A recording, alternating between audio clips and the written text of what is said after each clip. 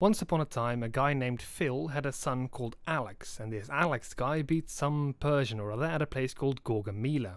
Technically, the Battle of Gaugamela was one of the most important battles in human history, but everybody knows about Gaugamela, and here at Robert Explains, we prefer our history more obscure.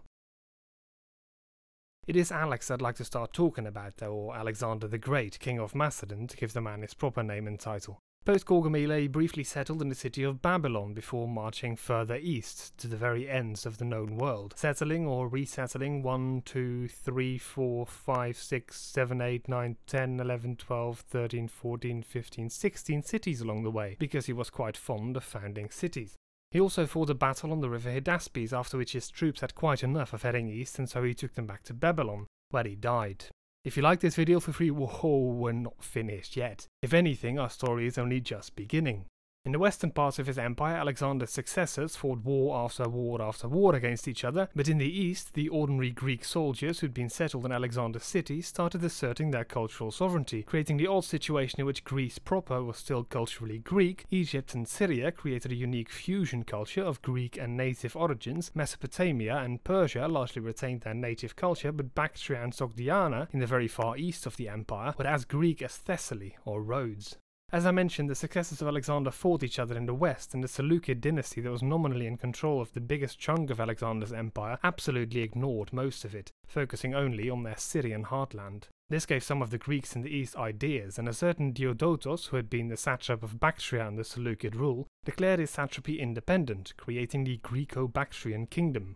At roughly the same time, the satrapy of Parthia was invaded by a tribe from the steppe known as the Parni. Parni took over the Parthian positions of power and ended Parthia's suzerainty to the Seleucids. They were rather successful at this because the Seleucids were fighting against the Ptolemies, again, at the time, and in no position to resist.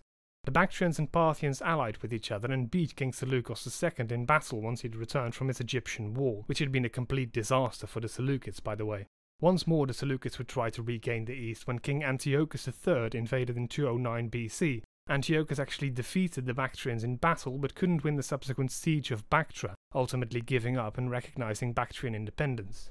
If you're vaguely knowledgeable about geography, it's probably not escaped your attention that this whole tale has taken place on the periphery of two of the ancient world's greatest cultural centers, India and China. Well, that didn't escape the attention of the Bactrian Greeks either, and so when they expanded their influence to Alexandria Eschate in the Fergana Valley, as well as the rest of Sogdiana, they sent expeditions east from there, well into China. Relations between the Greeks and the Chinese seem to have been rather friendly, and they established embassies in each other's cities. This cultural and economic exchange between Han Dynasty China and the Hellenic world led very directly to the establishment of the Silk Road, thus creating the first real link between China and Europe in history.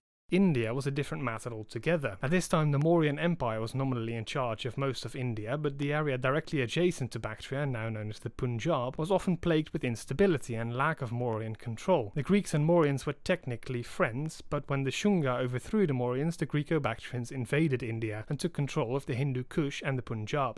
We've now arrived in the late 2nd century BC, and before I talk more about what happened in India, I need to just mention a few major things that happened further west. First of all, Rome. At the start of our story, Rome was a tiny city-state freshly sacked by Gauls, but by this point it was a colossal empire that had subsumed the independent Greek city-states, Macedon, and all the Greek states in Anatolia. It had also turned Ptolemaic Egypt into a de facto vassal, leaving just the Seleucids as a Greek power in the Mediterranean. Except they weren't. The Seleucids still existed in the Mediterranean, but they were no longer a power to be reckoned with, all because of our old friends Parthia. The Parthians had been rather successful in their wars against the Seleucids, conquering the eastern satrapies, Persia proper, and even Mesopotamia, leaving the Seleucids in control of nothing much more than Syria. Another century later, when Rome was experiencing the time of his most famous generals and transformed from a republic into an empire, this all came to an end. Gnaeus Pompeius Magnus conquered the rump state of the Seleucids, and Gaius Julius Caesar Octavianus, better known as Emperor Augustus, incorporated Egypt into his empire after defeating Marcus Antonius and Cleopatra.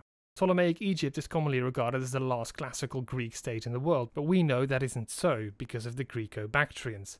Yeah, some bad news about them, I'm afraid. Remember how way back in the story the satrapy of Parthia fell to the Parni tribe from the steppe? Well, Bactria suffered the same fate, except for them it was the Yuezhi who invaded and ended the history of Greeks in the east, or rather, the history of the Greeks in Bactria. The Hindu Kush was still a formidable barrier, and the Uaiji didn't have much success in crossing it, so the Greco-Bactrian kingdom in India would remain in existence, now known as the Indo-Greek kingdom. Far from lingering on for just a few years, the Indo-Greek kingdom actually prospered and created a unique blend of Greek and Buddhist Indian culture that would have an influence in India for centuries to come. The end of the Indo-Greeks is actually shrouded in quite a lot of mystery. We know the independence of their kingdom ended in the year 10 when the Indo-Scythians conquered them, but individual Indo-Greek city-states are thought to have existed for decades longer, if not centuries. Anyway, now you know that if people ask you, and I'm sure they will, who the last great classical Greek ruler was, you now know it wasn't Cleopatra of Egypt, but Strato III Philopator of Greek India. If you liked this video, feel free to subscribe to Robert Explains, and if you hated it, feel equally free to spew vitriol at your leisure. Until next time.